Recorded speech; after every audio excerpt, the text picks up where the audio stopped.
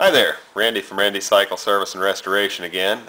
Part 3 of our rotor testing for the Honda charging system for the CB750. We finally gotten our part has arrived from Honda. This is a factory new rotor, brand new in the box, just open in the package.